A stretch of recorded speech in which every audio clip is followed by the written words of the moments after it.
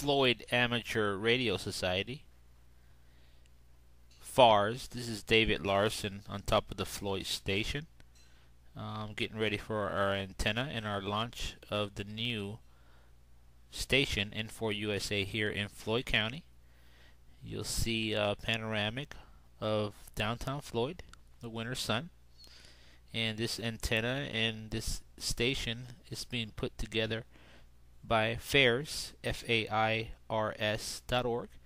and the club station is going to be called FARS, Floyd Amateur Radio Society.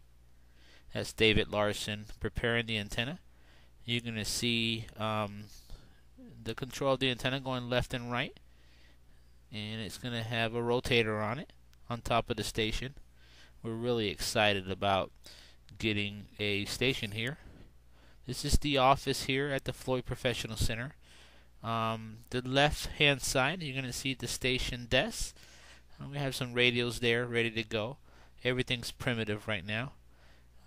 Outside of the building itself, we're going to roll out and you're going to see the antenna being put in place by David Larson.